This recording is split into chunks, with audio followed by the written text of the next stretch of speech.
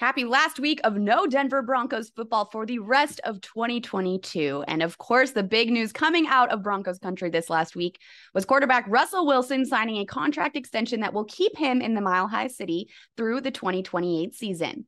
On Friday, the Broncos organization held a press conference for Russell Wilson to discuss his new deal, and general manager George Paton was nothing short of excited to introduce the situation to Broncos country. In an opening statement, Paton said, quote, "This is a great moment for Russell and his beautiful family. Certainly, congratulations to them. I think all of us would agree that this is a great moment for our football team. You have gotten to know Russ a little bit. He's all about winning and his teammates first and foremost. I believe this deal is a win-win for everyone. This allows us to continue building and maintaining a championship roster." Head coach Nathaniel Hackett also addressed the media and had utmost gratitude for the front office and everyone that got this deal done. Hackett said, quote, "All of you guys that I know have spent countless hours on this. I thank you because it's a great thing. Not only for me, but the coaching staff, the players, and everybody. Having the time that I've been able to be with Russell, and it's been quite a bit, it has been an absolute blast.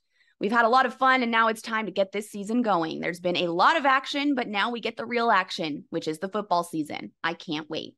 Then Russell Wilson took the podium, and as you can imagine, he was nothing but grateful and honored to have this contract extension and to be able to address Broncos country.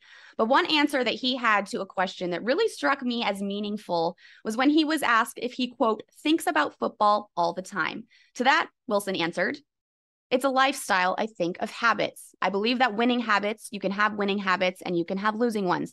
I have winning ones. I think that I've been surrounded around some amazing people along the way. I looked up to guys like Leon Washington and other great players. I had great teammates like Jimmy Graham, Robert Turbin, Bobby Wagner, an all-time great. Obviously, Metcalf, Tyler. Then I got to come here with some amazing guys like Justin Simmons and to watch him work every day. To watch a guy who I played with at Wisconsin, Melvin Gordon, who runs to the end zone after every rep is an amazing experience to just be able to be around. There are some all-time greats here. Obviously, you walk in the room and Atwater is sitting here.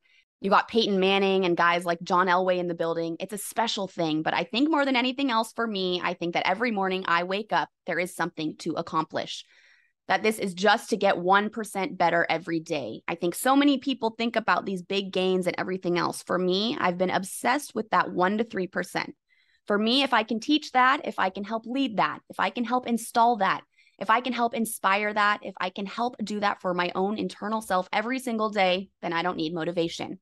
I don't need outside motivation. It's already within. For me, when I wake up, people ask all the time, how do I do it? I say, how can I not?